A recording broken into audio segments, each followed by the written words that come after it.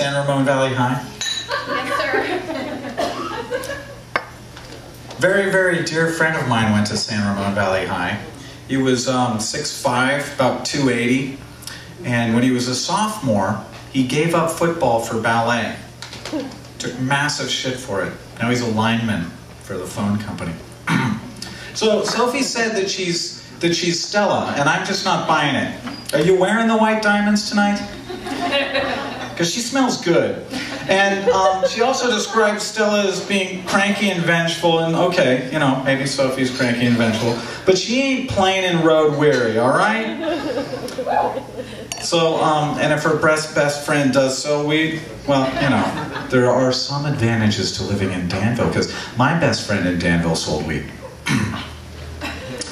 Our next author, whose name I'm about to butcher, I asked him how to pronounce it, and he told me, and I've since forgotten. Have you seen his picture in the newspaper today? Yeah. Right there in the Chronicle? Yeah, Lee Konstantinou. See how fast I burned through that? Lee Konstantinou. That's good. It's close. Konstantinou. It's the Eno. See, I knew there was an E in there somewhere. Lee Konstantinou. His first novel, Pop Apocalypse. Pop Apocalypse. I don't know how this... Thanks for the IPA. Pop Apocalypse.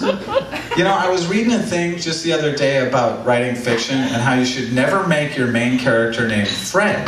Because then you have this problem all the way through with Fred said, and now I got Pop Apocalypse. But it does sound Greek.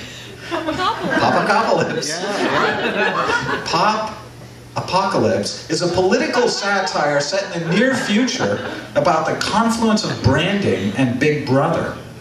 Lee, the author, worked as a tech writer for a few years, but got sick of corporate life, as we're prone to do. And he went to grad school in English at Stanford, where, rather than working on his dissertation, he wrote Pop Apocalypse. See? Even when you try it, Pop Apocalypse. Which is a funny version of 1984. Okay? Now, Pop Apocalypse is about a 20-something... It's about a 20-something Playboy philanderer named Elliot R. Vanderthorpe Jr., who is heir to a multi-billion-dollar media fortune.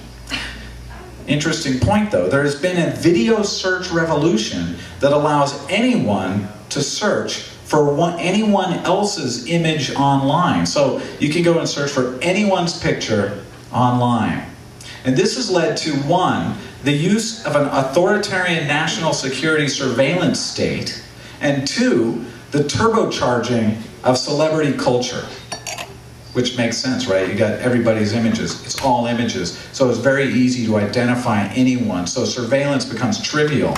And of course, surveillance, celebrities, they go hand in hand. So Elliot's father forces him to list his name on the New York Reputations Exchange. The New York Reputations Exchange is a stock market for celebrity reputations.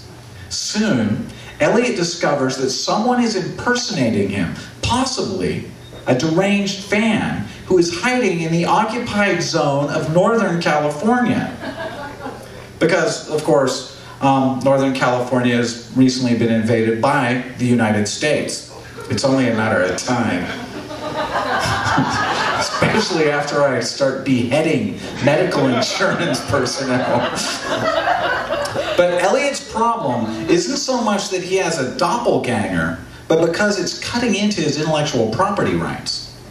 The novel begins as Elliot's quest to discover the identity of his doppelganger, and trouble ensues. Lee Konstantinou and Pop Apocalypse.